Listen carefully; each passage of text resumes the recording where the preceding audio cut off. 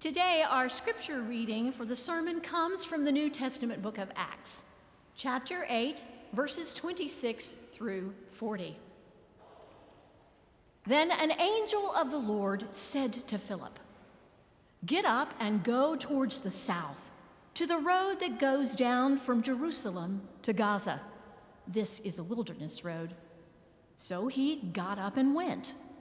Now there was an Ethiopian eunuch, a court official of Candace, the queen of the Ethiopians. He was in charge of her entire treasury. He had come to Jerusalem to worship and was returning home. Seated in his chariot, he was reading the prophet Isaiah. Then the Spirit said to Philip, "Go over to this chariot and join it." So Philip ran up to it and heard him reading the prophet Isaiah. He asked, "Do you understand what you're reading?" And he replied, "How can I, unless someone guides me?" And he invited Philip to get in and sit beside him. Now the passage of scripture that he was reading was this: "Like a sheep he was led to the slaughter, and like a lamb silent before its shearer, so he does not open his mouth. In his humiliation, justice was denied him. Who can describe his generation? For his life is taken away from the earth." The eunuch asked Philip, "About whom, may I ask you, does the prophet say this? About himself or about someone else?" Then Philip began to speak, and starting with this scripture, he proclaimed to him the good news about Jesus. As they were going along the road, they came to some water. And the eunuch said, "Look, here is water. What is to prevent me from being baptized?" He commanded the chariot to stop, and both of them, Philip and the eunuch, went down into the water, and Philip baptized him. And when they came up out of the water, the Spirit of the Lord snatched Philip away. The eunuch saw him no more, and went on his way, rejoicing.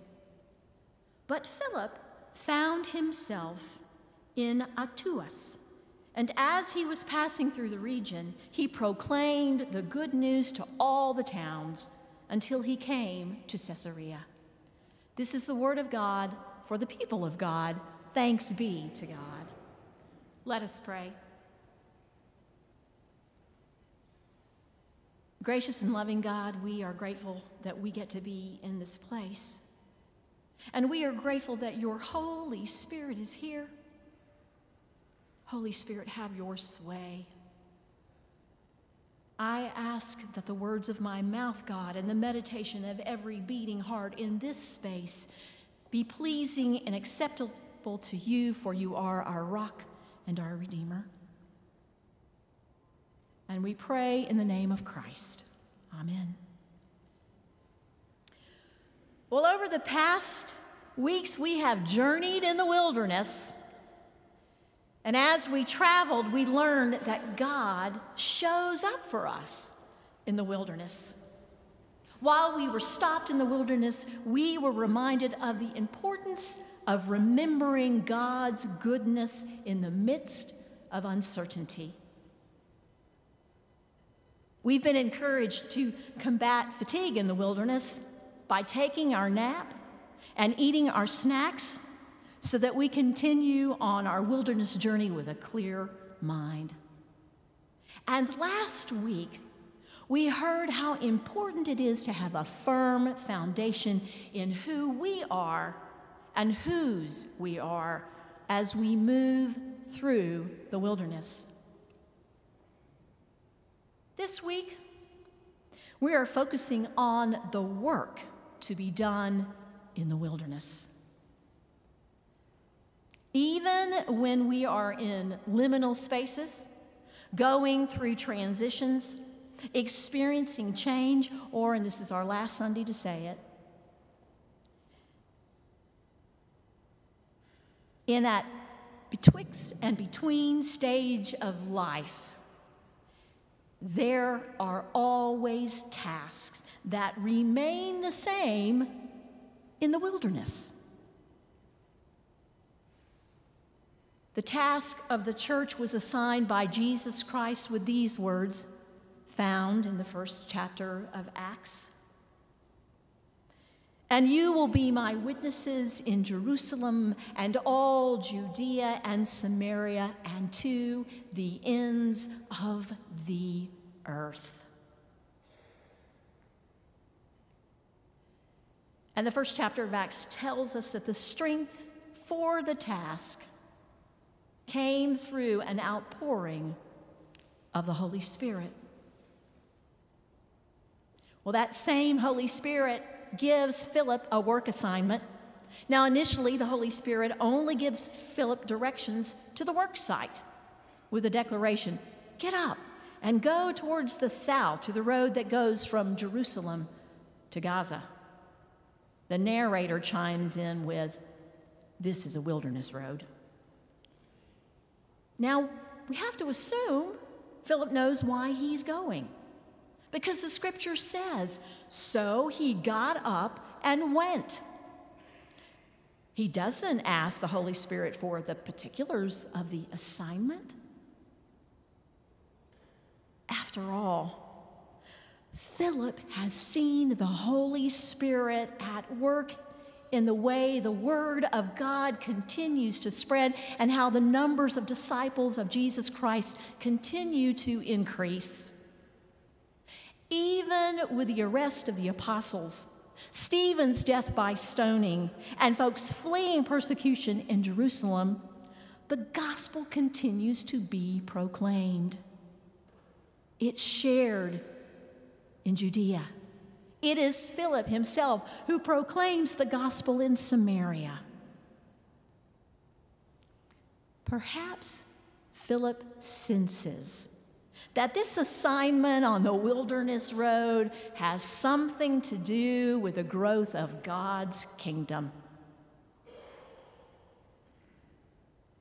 My friends,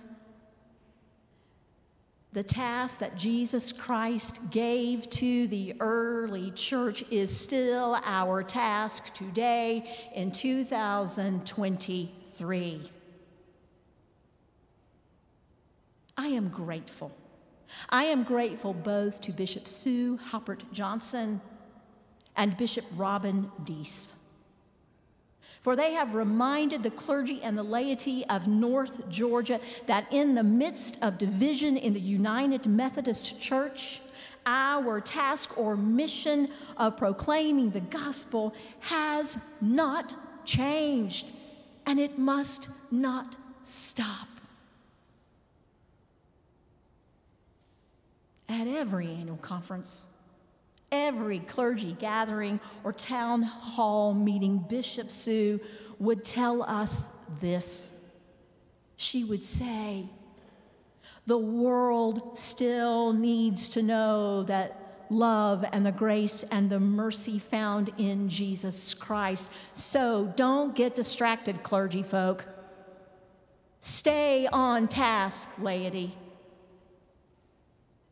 And Bishop Deese is doing the same.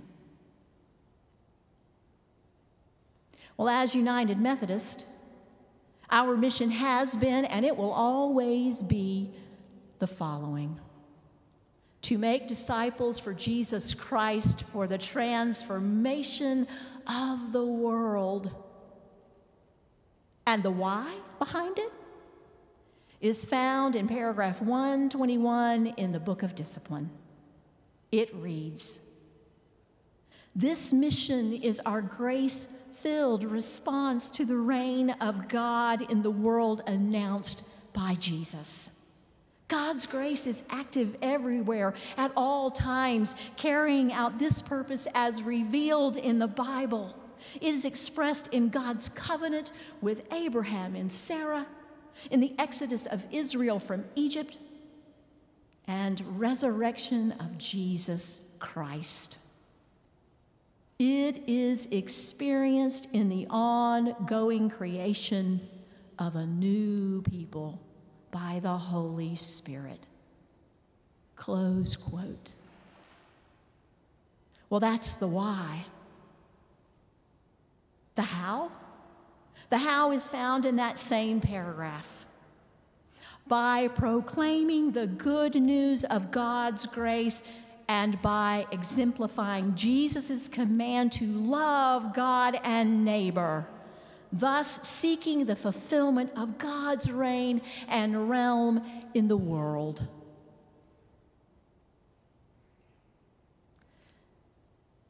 You know, Johns Creek United Methodist Church may be in a wilderness of change, but we still have a beautiful ministry task to do, and we cannot afford to let the effects of a post-pandemic world or denominational struggles or staff turnover or even a flood distract us. And for the sake of this world that needs hope and peace and joy and love, we have got to stay focused and continue to share the good news about Jesus Christ. I think of it this way. We've got to be the church version of a Timex watch. Johns Creek United Methodist Church. We take a licking and keep on ticking.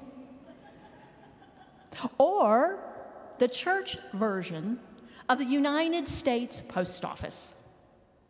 Johns Creek United Methodist Church. Neither snow, nor rain, nor heat, nor gloom of night stays us from the swift completion of our appointed rounds. You know, Philip could have let the challenges of the church distract him. He could have let the fear of the unknown and the desire for self-preservation prevent him from engaging in ministry. He could ignore the importance of sharing the good news of Jesus, even when it looks like and feels like barriers are being thrown up all around. Well, thank goodness Philip isn't distracted.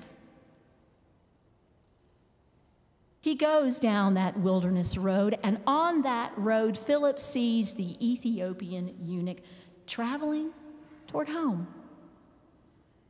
And the Holy Spirit tells Philip to join the Ethiopian, and he does. And what a difference Philip's obedient response to the Holy Spirit makes in his own life, in the life of the Ethiopian, and for the growth of the church. So what do we learn? What do we learn that we take with us? What do we learn from the encounter and exchange between Philip and the Ethiopian that informs our sharing of the gospel? How many of you have heard this phrase, if God calls us to a task, God will equip us for it? Have you heard that? It was the outpouring of the Holy Spirit on the first disciples of Jesus that equipped them, emboldened them, and empowered them to proclaim the gospel in Jerusalem. It's that same Holy Spirit that equips and directs Philip to go to the wilderness and to engage with the Ethiopian. The Holy Spirit is there. The Holy Spirit works within the heart and the mind and the soul of the Ethiopian who asked to be baptized. Tradition holds that the Ethiopian carried the gospel beyond Samaria, beyond that desert, to Africa. And throughout the centuries, the Holy Spirit has equipped the saints to proclaim the gospel. The same Holy Spirit that empowered those first disciples gives us the strength and the ability to accomplish that most sacred task of making disciples of Jesus Christ. And that same Holy Spirit that has worked in and through Johns Creek United Methodist Church for over 35 years will continue its work. This I know for sure. And so we have to do something. We got to pay attention, and we have to follow its lead. And from this passage in Acts, we also come to understand that this beautiful, life-giving news of Jesus Christ is for all people and is to be proclaimed to all people. With the outpouring of the Holy Spirit in Jerusalem at Pentecost, Christianity moved outward in the world. But it also did this. It changed the meaning of what it is to be included and to be in community. Yes. The invitation to experience the transformative power of Jesus' love, grace, and mercy is extended to all people. We are not the gatekeepers of the gospel. We have never been given authority to say who is in and who is out of the kingdom of God.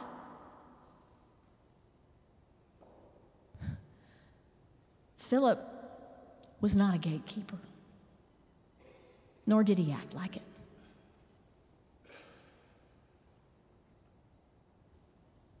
The Ethiopian that he met has prominent standing in the court of the Queen of Ethiopia.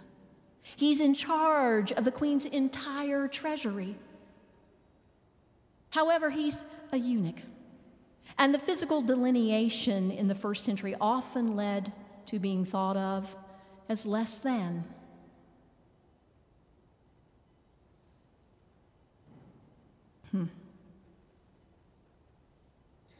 Unfortunately, the church still tells folks they're less than today.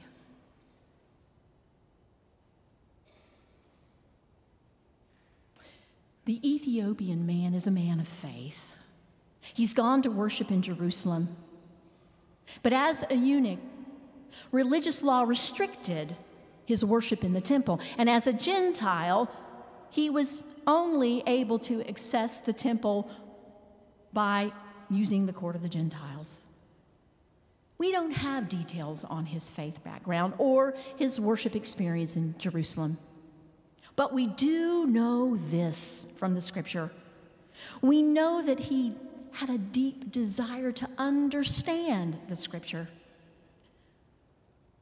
So much so that he invites a complete stranger to get in his chariot and guide him in understanding a passage from Isaiah.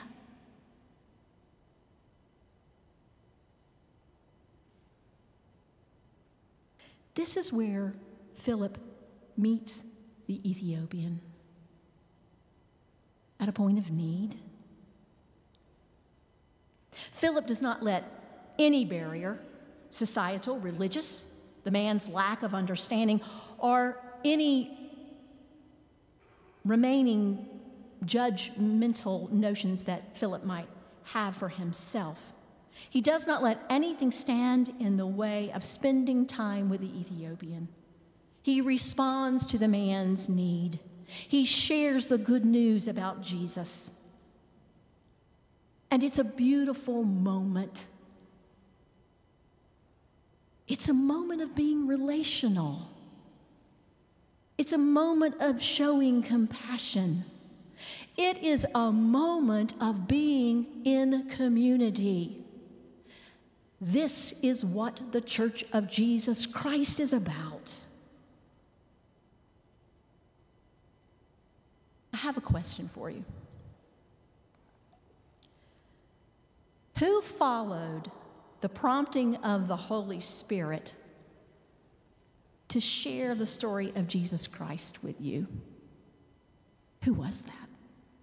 Who came alongside you and helped you grow in your understanding of the Scripture? Who challenged and encouraged you to live out your faith in Jesus Christ by their witness? In other words, who was or is your Philip? But we are called to be Philip to someone. So are we pushing aside barriers, society or our own, to meet people as they are, where they are, so we can share the story of Jesus Christ with them? And are we sharing our personal story? Because that's powerful. Our personal story of knowing Jesus Christ and how knowing Jesus Christ has transformed and is transforming our lives. In verse 39, we read that following his baptism and Philip being snatched away by the Holy Spirit, which must have been a pretty awesome thing, the Ethiopian eunuch went on his way. He went on his way rejoicing. Is he rejoicing in the fact that Philip took time to talk with him? Is he rejoicing in knowing that the good news of Jesus Christ is for him? Is he rejoicing in knowing the truth that he is a beloved child of God who is of sacred worth and included in the kingdom of God? Perhaps the Ethiopian's rejoicing is the result of all three of those things. I want to leave you with some things that we know. We know that God loved the Ethiopian unconditionally, and God loves us unconditionally, and is pouring out grace and mercy on all people through the person and work of Jesus Christ. We know as a church and as individuals that we have a story to tell that transforms lives. So we have to stay focused and go to work. Go to work in the wilderness. And the wilderness, well, it can look like many things. It can look like this church. It can look like doing ministry with over 100 children at Vacation Bible School. It can look like our neighborhood, our office, a hallway at school, the grocery store, or any other place in this world where we encounter the community. We know this, that we share the gospel as a response to the love we experience in knowing Christ. And in our sharing the gospel, we must engage with others in love and with compassion and respect. And we must seek and rely on the guidance of the Holy Spirit in this work in the wilderness, because the Holy Spirit is with us and continues to equip and empower us. And finally, beloved, as we go into the wilderness, we go rejoicing because we have a beautiful gospel And we go and we proclaim that gospel in the name of God the Creator, Jesus Christ the Redeemer, and the Holy Spirit the Sustainer. Amen.